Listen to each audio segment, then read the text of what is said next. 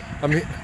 We're here with Chase today at this is kind of a aftermath Yellow Vest get together. We're having a real dialogue. Chase, so how come you're supporting Yellow Vest?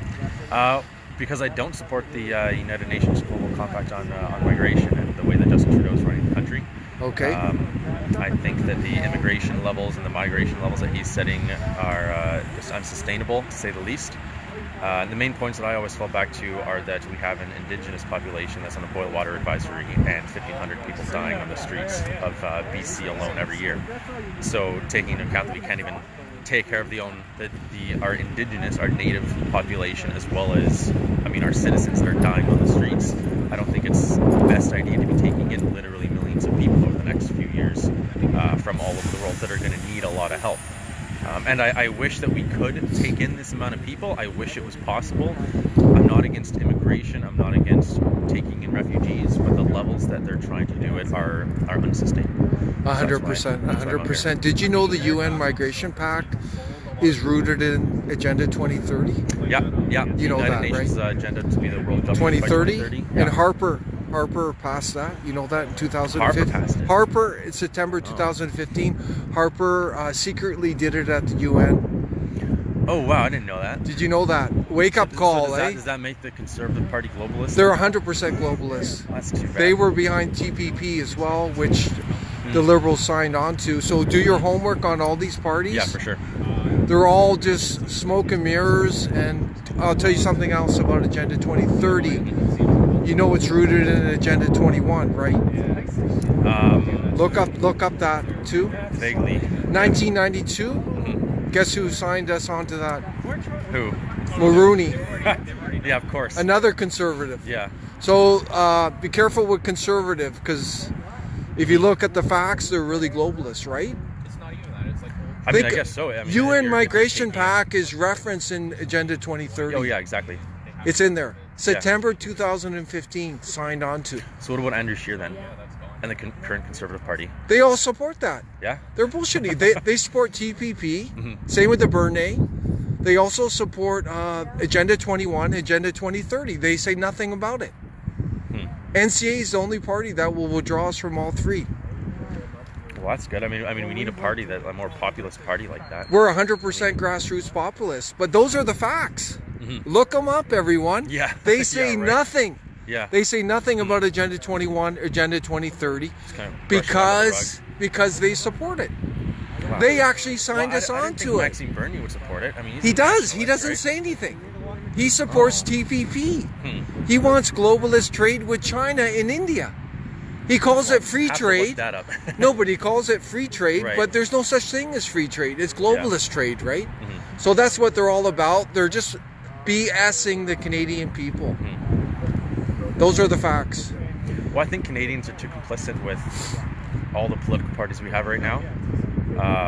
We got the two main parties, obviously, the Liberals and Conservatives are controlling the show forever. And the way that I've seen both those parties is basically like, it's the same, I don't even know the saying, the same shoe, other foot or something, I don't know. Something like that. Well, the flip sides of the same coin. Yeah, Basically what's in Ottawa is all controlled opposition. Yeah.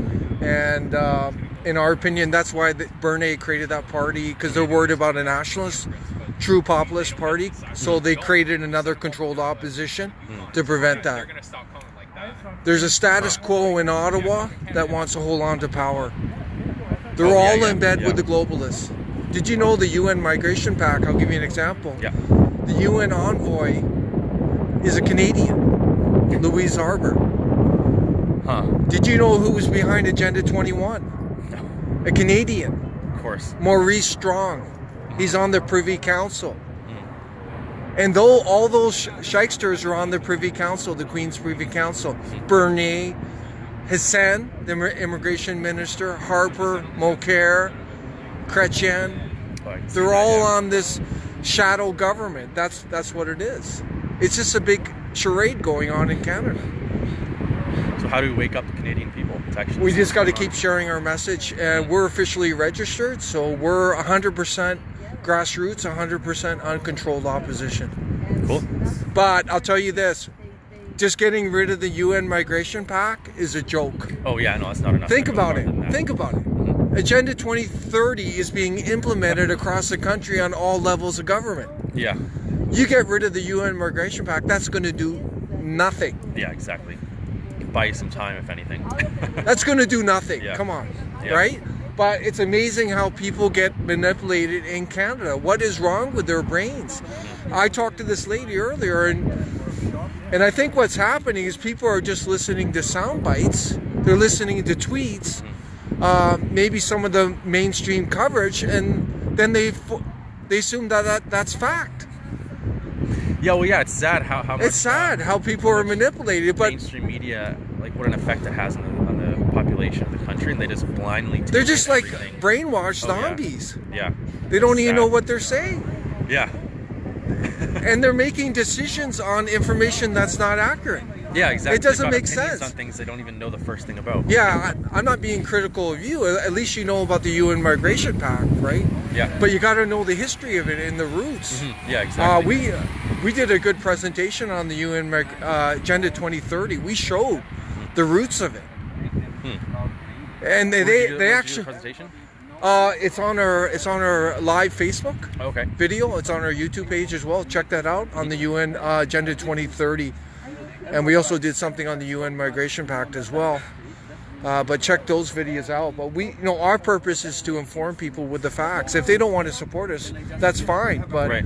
But at least have a reason not to support you. Yeah. Right? Like have a reason to be against something. we're not just, we're all fact based, just sharing the facts, and we back up everything we're saying. good. Well, I can But we're support that. very, very concerned about what's going on. I think And more people should be concerned about what's going on.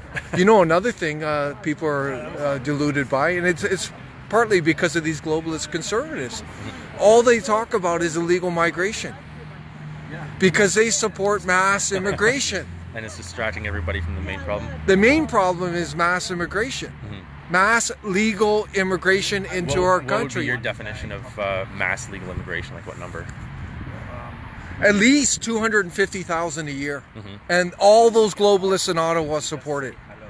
And Maroney started it. It's actually sustained mass immigration. It started in the 1990s, and that's where we're transforming our country. We're replacing our traditional populations. That's what's going on.